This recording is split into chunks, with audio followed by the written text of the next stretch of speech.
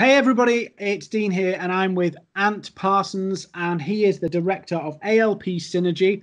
I know him as Ant and we've known each other since what, February time, is it? Yeah, a bit earlier than that, November last year. November last year. Wow, time goes really fast, doesn't it? It does. So we had a conversation beforehand and you work with, and I don't know whether we'll offend people, but I'll say it anyway, bonkers professors. Do you want to elaborate on that? And maybe I shouldn't have said that. I don't know. Yeah, no, I think bonkers professors is okay, Dean. So I work with professors who are fantastic at their research. They really know what needs to be done to move on an environment or a water or a sustainability issue.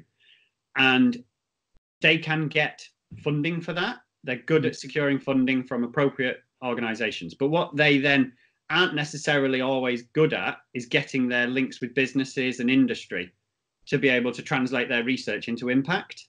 Okay. And that's really important for them. They want their research to make a difference. Yeah, otherwise there's no point doing it, really. If it's just a piece of paper. Absolutely. Yeah, there is blue sky research out there, fundamental stuff that works out how the world works, how systems operate. I tend to work at the more practical end of research and work with the professors who want to say, well, we've been doing this for years. We now want to see industry pick that up and it to make a change in the environment or in society somehow. So for an example, and this is a complete novice looking into your world. So if I say this and I'm a bit of an idiot, just humor me. So research, like, for an example, you do a lot with water and how to manage water, conserve water, all that kind of stuff. But the research is things like a university discovers how to make a waterless toilet, for an example, which is a big thing now in service stations around the country. What you're talking about is that you would help the people who've researched and figured out how to do that, translate that to a commercial use that somebody could develop. Yeah, potentially. The bonkers professor is likely to have worked out how the toilet could be most efficient in that example. Probably hasn't then prototyped that toilet, probably hasn't worked out who the customers might be and how they might then have that scaled up and taken out to a wider market. Okay. So we could help in that example. A similar example, and one that's very topical, plastics in the environment. Everybody's seen the pictures of the turtles with the plastic around their necks and other things like that. There is a lot of research going on to work out, well, if a piece of plastic litter gets into the river in London, where does it go? Yeah. What happens to it?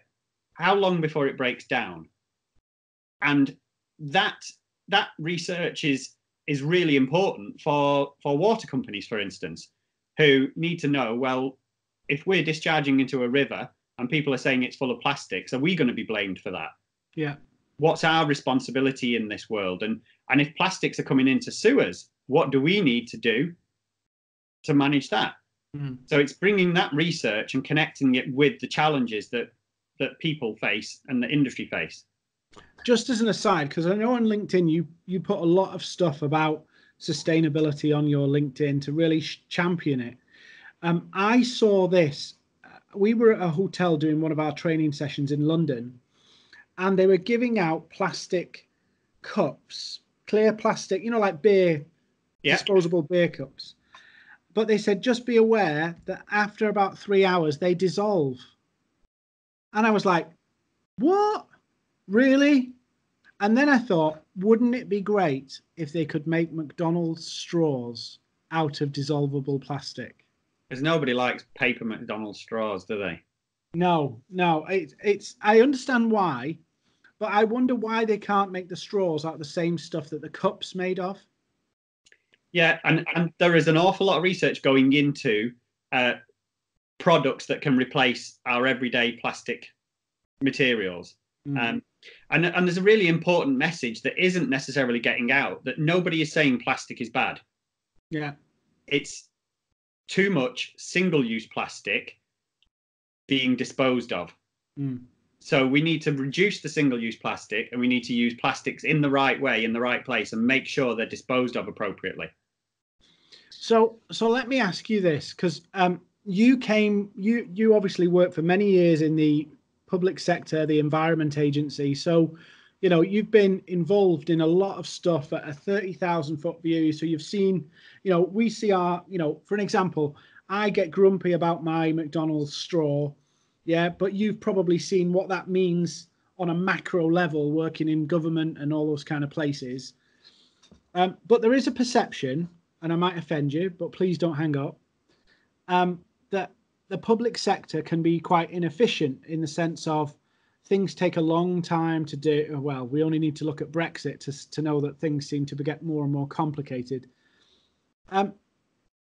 What's your transition from the public sector to the commercial world been like?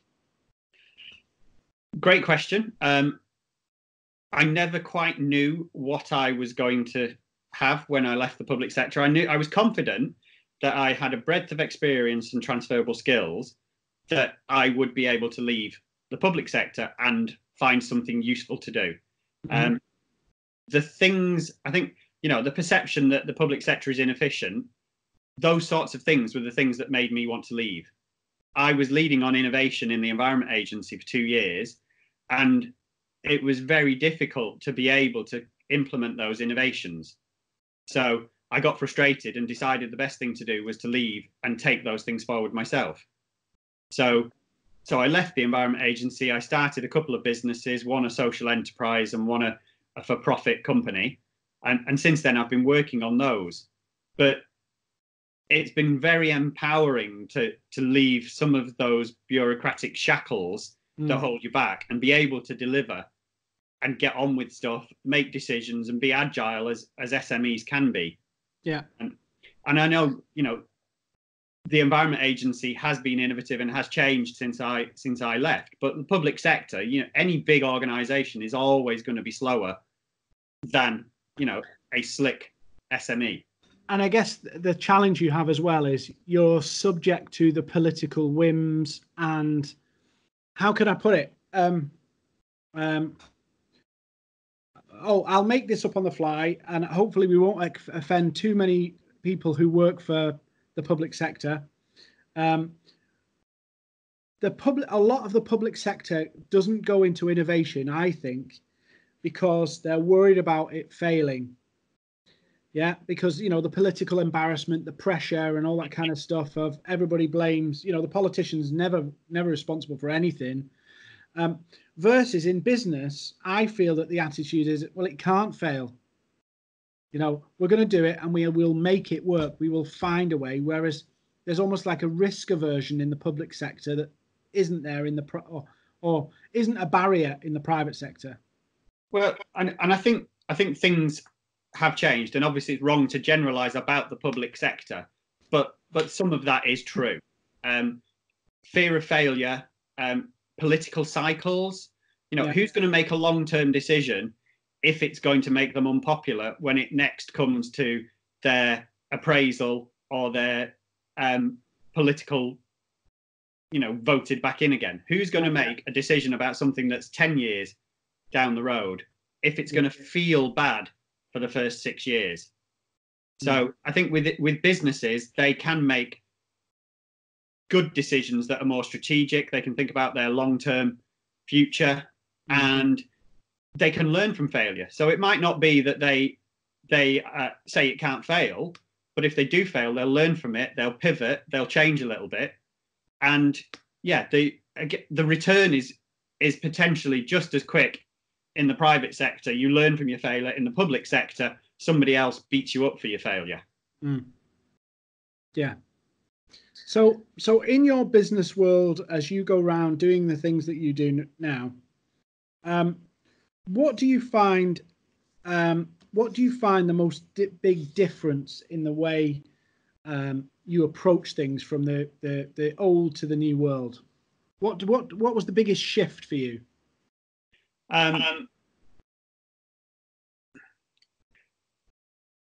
My job now, my business now, is my total passion, my life. It's everything I stand for. It's there are 4 of us. We work together, and we make sure, no matter what, that our clients are delighted. That is our goal. If there's any problems whatsoever, it's resolved instantly. In my old world, I had flexi time. I'd switch off at 3 o'clock. I worked more hours than I ever should. I made sure I did a good job, but I switched off and I went home and I forgot all about it. And I think for me, that's the biggest difference. Every bit of your work means something to you. Yes, absolutely. I'm not doing it because somebody else has decided it's important. I'm doing it because I really believe in it. Which, if you're running a business, is really, really helpful. Yes.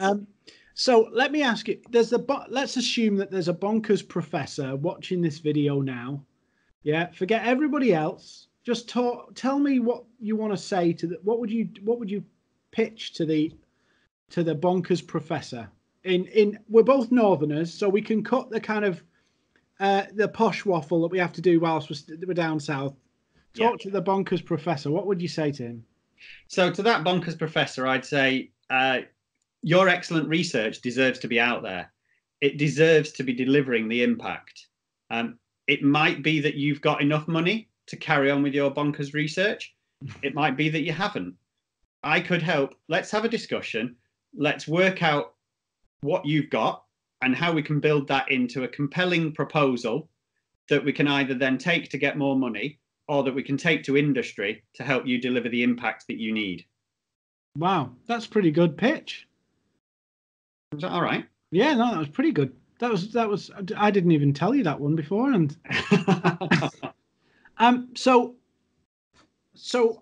let's think about business more generally now. Just the normal, you come out the environment agency. You've been head of innovation. You've probably had loads of people around you to do things. You can focus on your core job. But now you are in a small business with all the challenges of running a business and delivering for clients. What was the biggest challenge you faced in that kind of adjustment world of now you've got to do everything or a lot of everything? Yeah.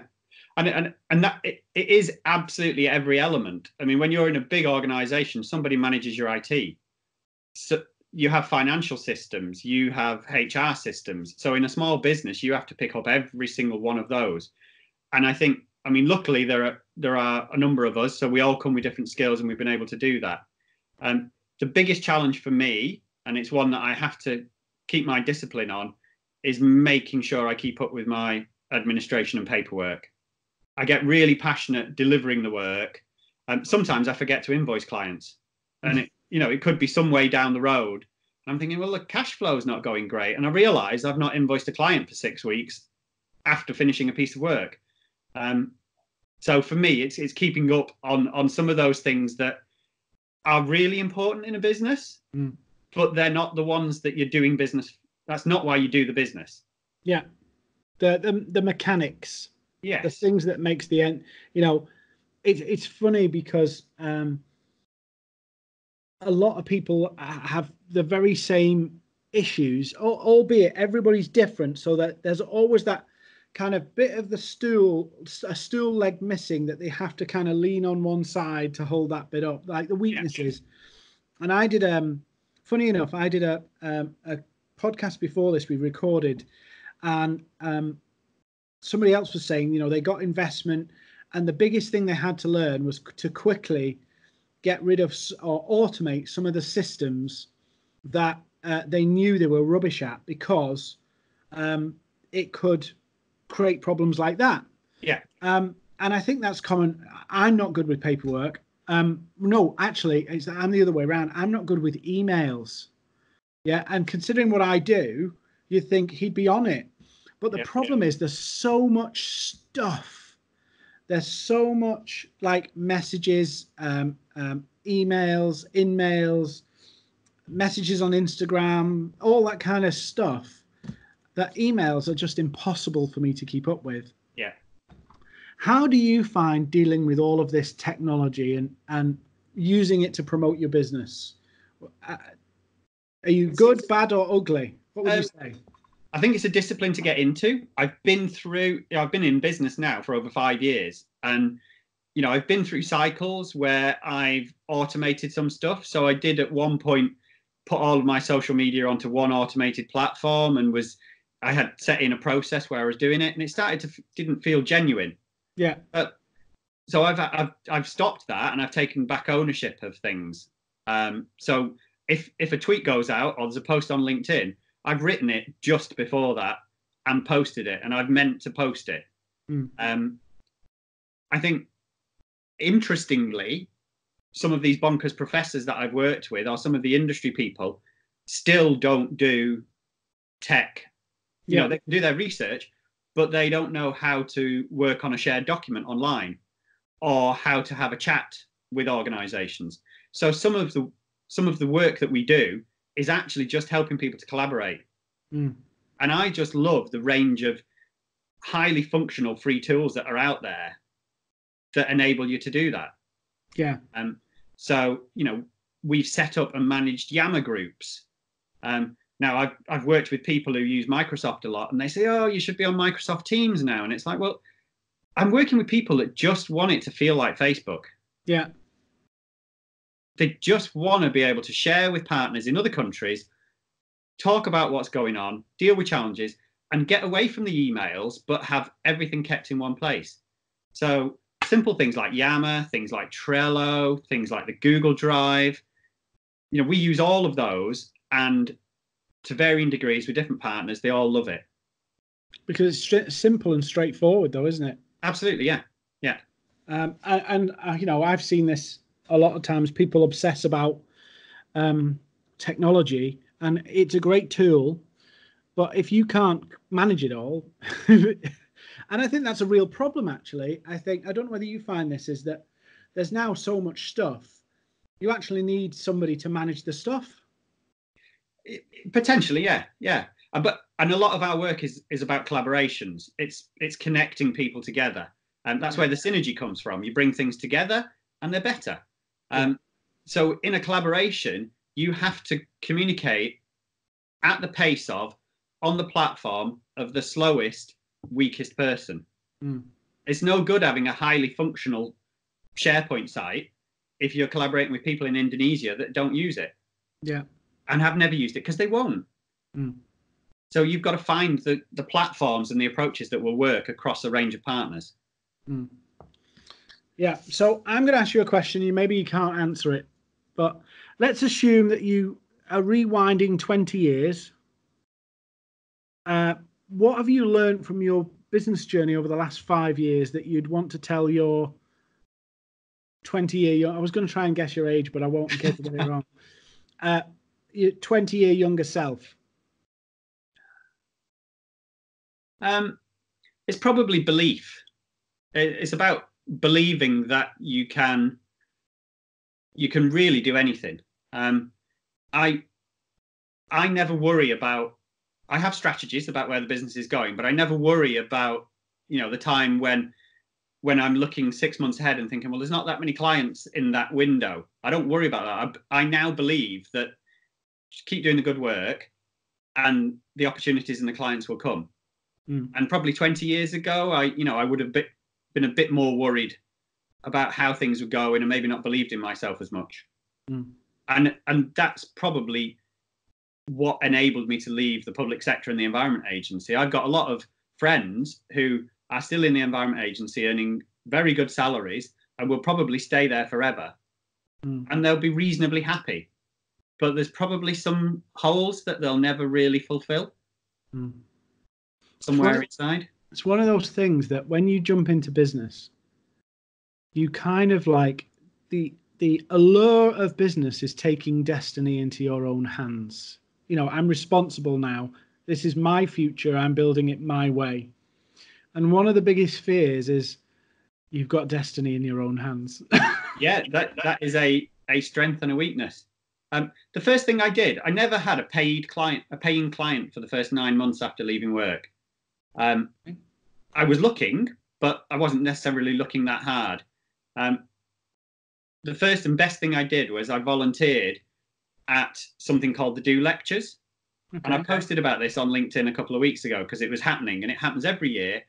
And it's a couple who run this innovation festival. They bring 100 people together and have it in a barn on a farm. And it's about people that do. Mm. And it's just about sharing experience of doing, getting stuck in and succeeding at whatever it is that you want to do. And it was just so empowering. It was fantastic. Yeah. What's the biggest challenge you've had? Biggest challenge? Learning some of the skills that I don't feel that comfortable with. Selling, perhaps. Yeah. I'm happy to go and network and talk to people, build relationships. I can do all of those things, but then turning that into, okay, well, actually, I think that we should be having a relationship where there's a financial connection there. I'm not that good at turning that. But you know what's really, really interesting about that, and I'll wrap up in a minute because it is Friday and we probably both want to go and have a refreshing drink of some kind. But lots of people who deliver expertise have that same problem. So it's not just because you're having a conversation, and particularly for you, and I'm not going to turn this into kind of a therapy session or anything. So we'll do that next week. Yeah, particularly you who's so passionate about what you do. Yeah, you'd do it for free, wouldn't you? If you're honest, if you didn't have to earn money, you would do what you're doing now for free. Yeah, and I have done in the past. Yeah.